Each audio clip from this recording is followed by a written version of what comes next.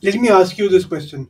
As FP&A professionals, have you ever struggled to identify seasonality in your historical data for the purpose of preparing budgets or forecasts?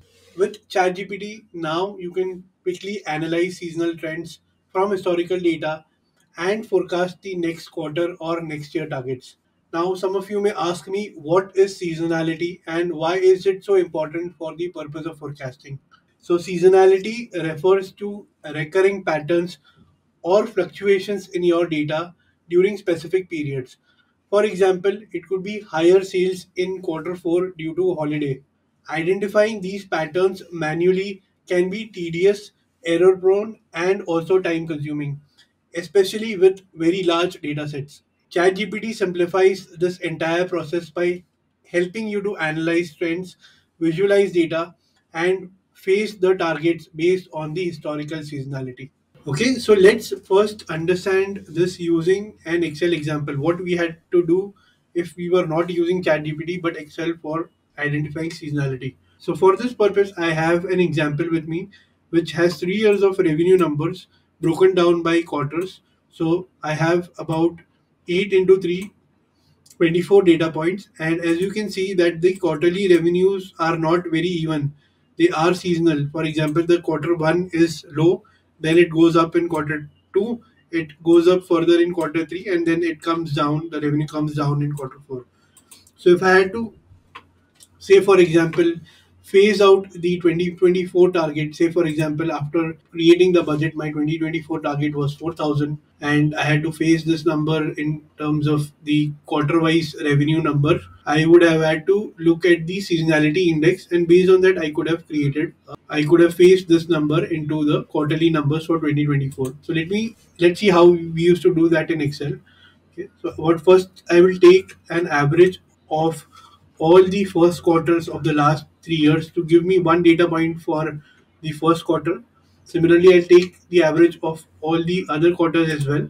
So now I have one representation from each of the quarters from the previous 3 years. Now I will calculate the seasonality index by dividing the quarterly average number with the average of the entire data set, all the 24 data points.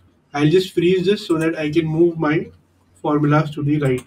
So as you can notice, the seasonality index quarter 1 is 0.81, quarter 2 is 1.12, quarter 3 is 1.25, and quarter 4 is 0.82. What does this mean? This means that 1 being an average normal quarter, your first quarter is lighter, which is 0.81 compared to 1, while your quarter 3 is the heaviest, which is 1.25 times your average quarter, which is 1. Okay, so this gives you an idea of what seasonality it is. Now, if I had to phase out 2024, what I would have done is I would have divided 4,000 order or in the weighted average manner, divided by 4, and let's see if this works. So I'll have to freeze this G8, and this is how I would have done it without. Let's see how would this look in if we had to create a chart for this. So I'm now just summarizing the 2023, 2021, and the 2022 numbers, and also looking at the 2024 numbers that we have and totaling this together. Let me just bring the labels here on the top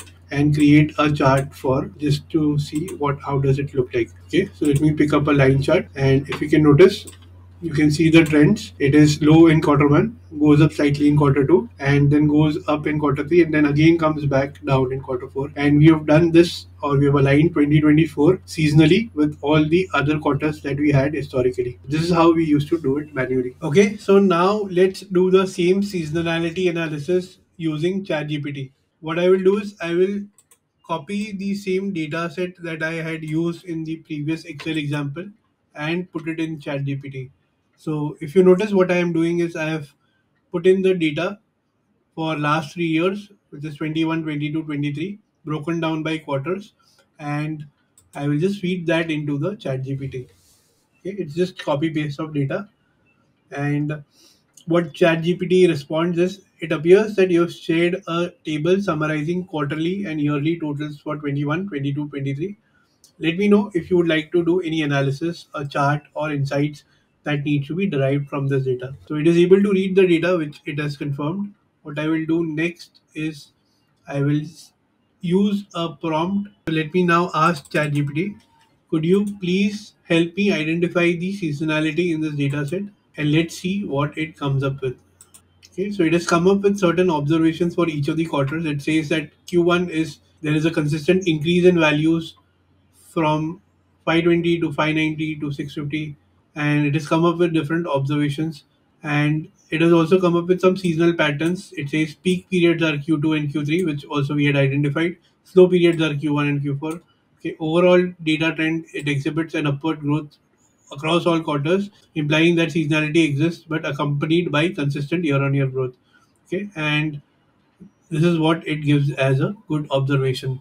Okay, now let me try and give it another command saying that could you please prepare a line chart to analyze this data, and let's do one line chart where we can see all the 3 years. Let's see if ChatGPT is able to do this. Okay, so it is running some codes in Python in the background, and let's see if it can come up with a similar chart as we had created in the Excel. Okay, so it has done a decent job in coming up with a chart where again we can see that the lowest point is Q1, it goes up in Q2, the highest point is Q3, and then it comes down in Q4. Now let me go one step further and ask about the 2024 target phasing. So now I am saying now my 2024 target revenue is 4,000. Could you please help me phase it quarterly, mimicking the seasonality index of last 3 years? So I'm giving a very specific prompt to help me face the next year's target number based on the seasonality index of the last 3 years. So let's see what it comes up with. Okay, again, it is running some Python codes in the background, and let's see what it comes up with. Okay, so it has come up with the 2024 target revenue phasing based on the seasonality. So I'll just take a look, and I can see the 2024 target numbers broken down by quarters. It says 809, 1121, 1250, and 818, which is exactly what we had calculated when we had created the Excel file. So what you can do is later on from the resources section, you can compare both. I'll download a copy of this as well, which will be shared, and you can compare it with the Excel calculations that we had done. Now, one thing I wanted to mention is that here, because the data set is small, it might seem that it is easy to do it manually. But just imagine if there's a large data set of, say, last 15 years with monthly data points, there would be hundreds and thousands of data points that you will have to analyze seasonality for, where ChatGPT can be super helpful. If you enjoyed watching this video, make sure to like and subscribe for more insights like this. And don't forget to check out our course on ChatGPT for finance and FP&A. Links are in the description and comments below.